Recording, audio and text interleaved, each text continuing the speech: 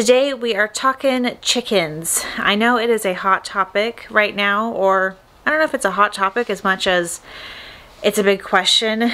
People have a lot of questions, comments, and concerns about chicken egg prices. Why are they so dang expensive? Should I be getting my own chickens myself? Would that save me money? Would it make me happier? I'm here to help try to answer those questions for you. Why are chicken eggs so expensive right now? The answer to that is that there are unresolved supply chain issues. So as you can imagine, labor, the cost of supplies, lots of different things that had already contributed to higher egg prices. On top of the fact that there is an avian bird flu going around that is really affecting the chicken industry and the turkey industry, which is why turkeys were so expensive in November, if you noticed when you were trying to purchase a turkey for Thanksgiving. So that is the reason why things are so expensive right now. If you haven't noticed, the cost of chicken eggs are about $8 to $10 for a dozen organic chicken eggs. Personally, I only purchase organic chicken eggs, cage-free eggs. When I am purchasing eggs, especially in the wintertime when my chickens have decided to slow down, which is totally normal for a chicken if you're new to the chicken world. But yeah, I only purchase the cage-free ones and I'm like, yeah, this is really expensive right now. Things are getting a lot more pricey, which is why recently we have purchased 10 already hatched chickens. We just hatched 3 of them and we have 1 hen. So we currently have 14 chickens. A little bit crazy, but it brings us a lot of joy, and it also, you know, nourishes our family, and I think saves us money too. The cost of chicken food is about $12 or so for a 50-pound bag. That's not that much considering the amount of eggs that you get when they're like fully laying and fully going. If you allow them to free range a lot, then that cost is going to be a lot lower. They're going to get their bugs and nutrients and their vegetation around your property, and you can also choose to give them your kitchen scraps to save on the cost of grain. So let's talk about why I went down the path to have chickens. I believe it was about 8 years ago or so, and I can't even believe that it's been that long that I've been obsessed with chickens and that I've been like a chicken tender of sorts. They're just really kooky and really interesting. They give you back so much, not only just the eggs, but they're really good pets. I saw a picture of a silky bantam chicken. I thought it was the most interesting looking creature I've ever seen before. I'll post a picture somewhere in here of the silky bantam. Silky bantams actually have black skin, turquoise ears. Their feathers aren't necessarily like regular feathers. They're kind of like these shredded, almost like a Pomeranian type chicken. So I just saw that picture and I was like, I have to have this. I need chickens in my life right now. At the time, my husband was my boyfriend, and he was just like, okay, you know, whatever, let's go get chickens. I just kept going down this path of like, I need chickens. I'm already vegetable gardening, so I want a bigger garden. I can't live in the city anymore. Now I want some land and I want to get out there and live off the grid. And it was like a whole series of events, you know, kind of unfolding after that. So be careful, because chickens are kind of like a gateway window into homesteading. And now we live on about close to 3 acres, and we're just kind of building this little homestead.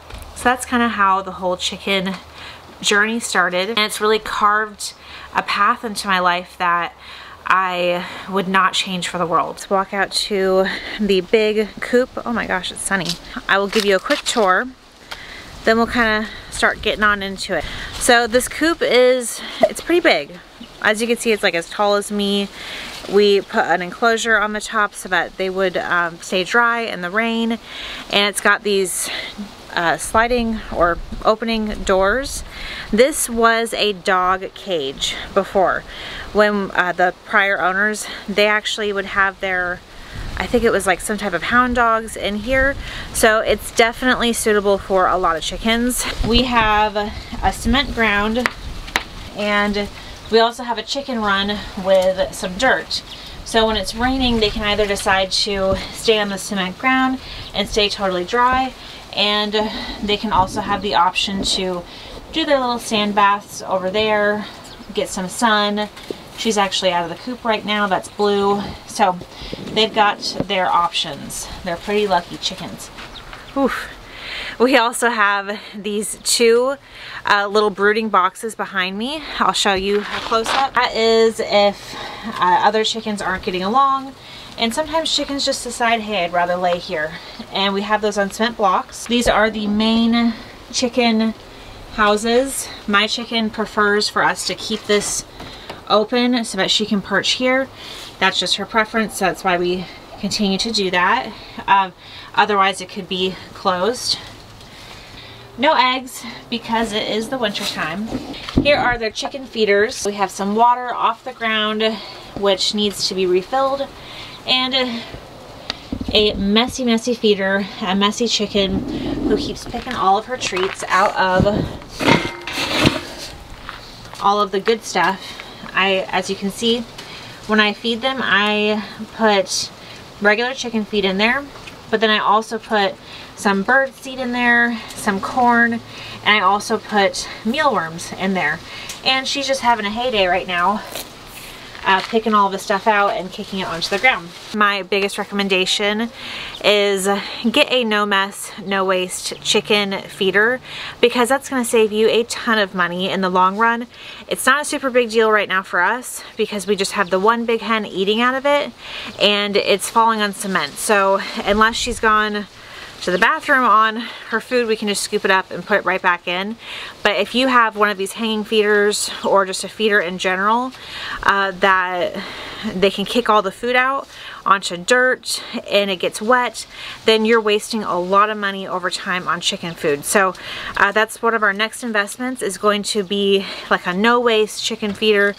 It is a little bit of an investment because I want to buy like a steel one that is just as opposed to plastic. I just want to invest in good stuff. So that's my first tip. There are three main ways to buy chickens or go about acquiring chickens. The first way would be to purchase a full-grown hen from somebody who's, you know, breeding chickens, selling them. Right now, we'll go over some pros and cons of that. The biggest pro is you're pretty much guaranteed to be buying a hen if that's what you're seeking, or a rooster if that's what you're seeking, from those chicken breeders. When you're hatching a chicken, you don't know what you're going to get, and you don't want to end up with like 6 roosters and 4 hens, for example. That's the biggest benefit to buying a chicken already hatched and already grown. It saves you a lot of time. It saves you about 5 months of waiting, 4 or 5 months, because that chicken breeder has hatched them, raised them, and you're buying them as a almost ready layer or already laying hen. So you're good to go, ready to get started and start harvesting your own eggs from your coop. The con is it's going to be more expensive. It's about $20–25 a hen to purchase from one of those breeders.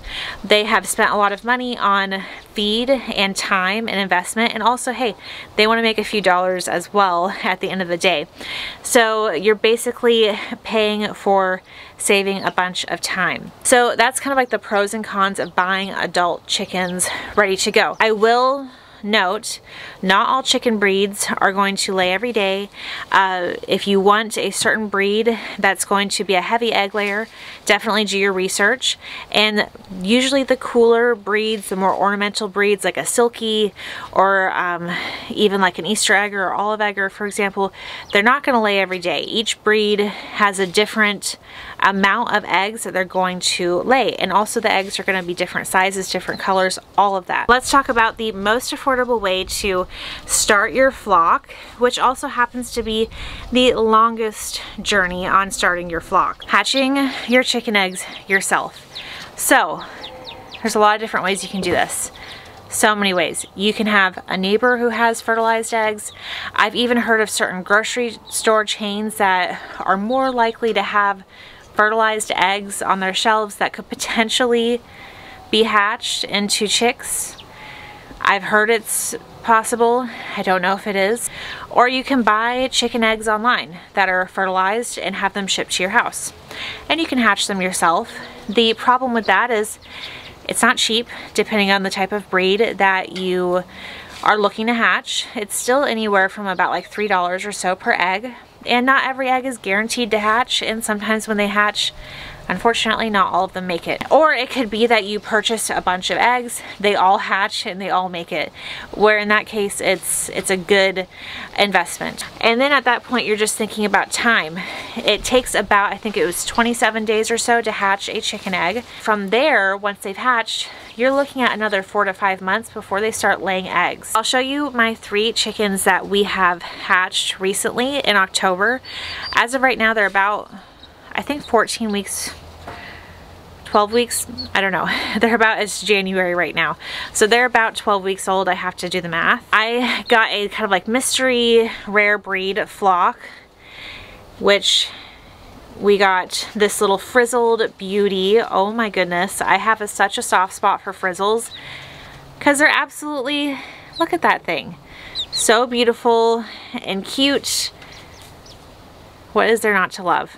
I don't even know what type of chicken this is. It's looking like it's a hen as well. It has feathered feet, which I love that type of characteristic. We hatched this from the same whole like hatching group. Then we have the world's smallest chicken, which is a Serama, and I'm hoping that it's a rooster. These ones are really cool. They get like the size of a soda can. They're super tiny and they look like little sergeants when they walk around. Their rooster crow is super, super quiet in comparison to a regular rooster.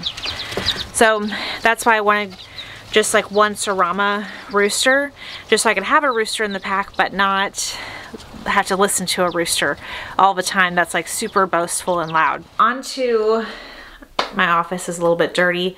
We're like cleaning up in here after Christmas, and this is kind of like the holiday overflow. But on to my so far favorite way to acquire chickens for raising and having eggs. I went on Tractor Supply Store just to see on their website if they had any like freshly hatched chickens, because they do sell day-old chickens a lot. From my understanding, they're usually kind of like turkey type breeds or like your standard breed chicken, just a regular kind of like egg layer type breed. Not a lot of like special breed options if you're just going into Tractor Supply Store. So I was gonna go on their website to see like what they had, and I was like, I just want to get some chickens, just start raising them in general. I don't care what the breed is at this point. I started poking around and I saw that they actually sell already hatched chickens, and you can buy already hatched chickens from a number of different websites, but I just so happened to have gone on Tractor Supply Store and I picked out like a rare breed mix.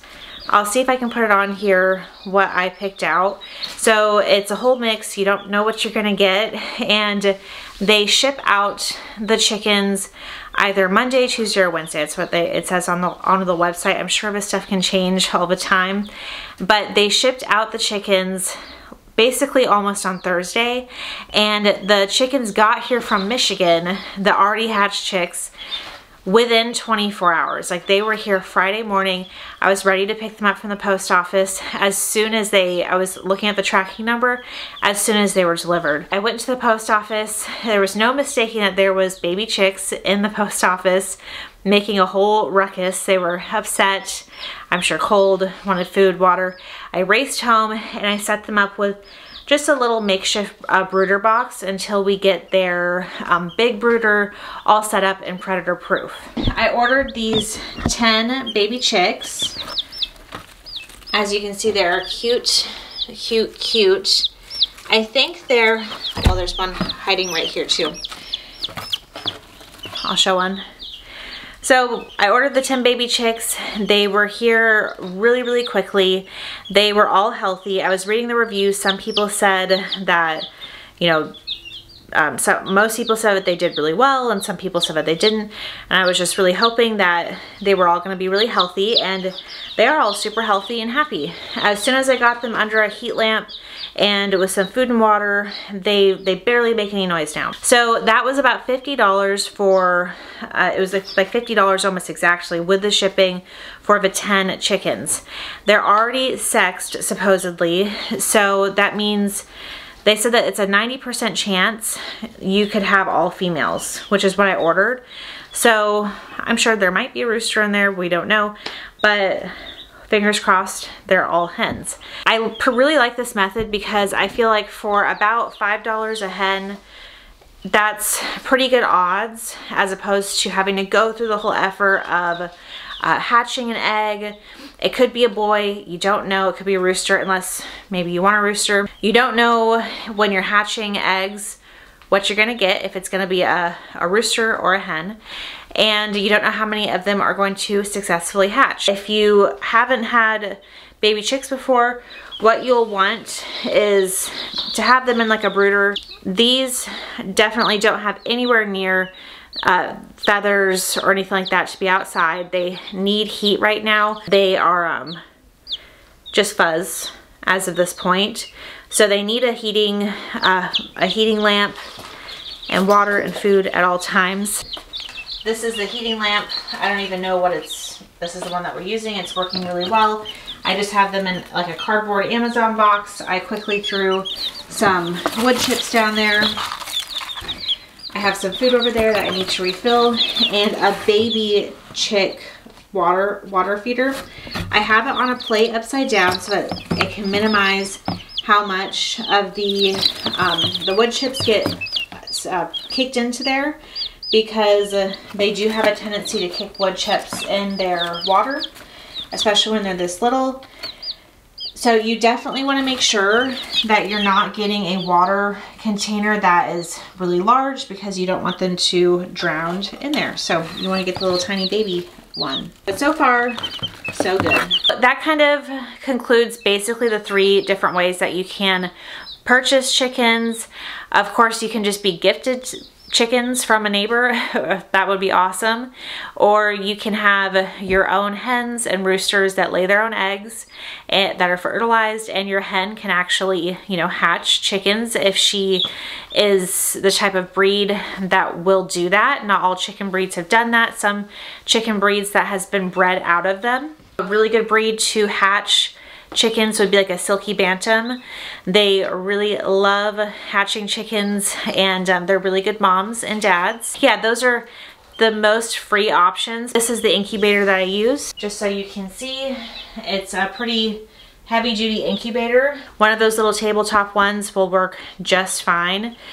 This one will hatch a lot of chickens at one time. Now is the best time to incorporate chickens in your life if it's something that you've been considering.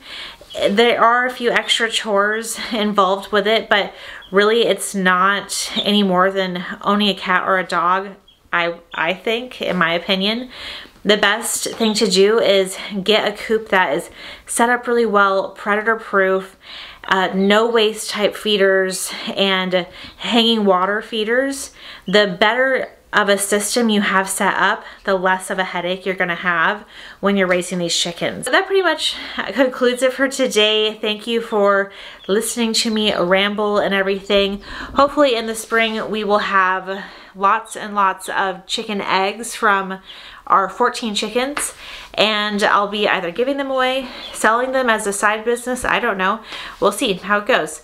So thanks for watching. Until next time.